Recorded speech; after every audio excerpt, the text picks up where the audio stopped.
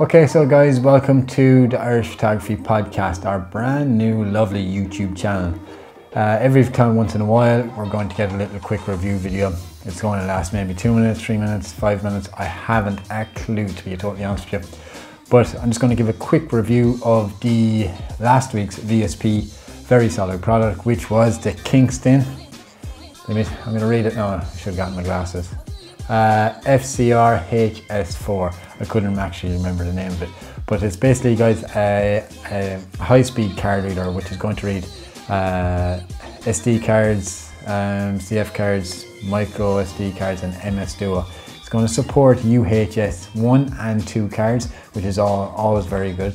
It's ideal for photographers and videographers that want a versatile card reader that's very, very fast. Now, this is up to 10 times faster than a USB 2.0 card reader. It's got a very sleek design, and it's got a white body around the majority of it, up around the back, the bottom and the front, okay? And then it's got kind of this brushed nickel around the top and the sides.